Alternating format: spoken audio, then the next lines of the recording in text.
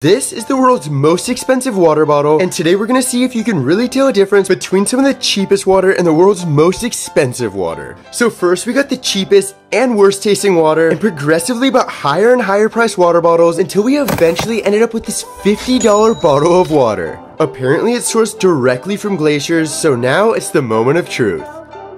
We got Arrowhead. Tastes horrible. We got Smart Water because it's a slight bitter ending. I can't really tell a difference between these two. We got Berg, and then we got Voss. So as you can see, I could not tell the difference between Voss or the $50 water. So I'm just gonna stick to drinking my pool water. Subscribe for more.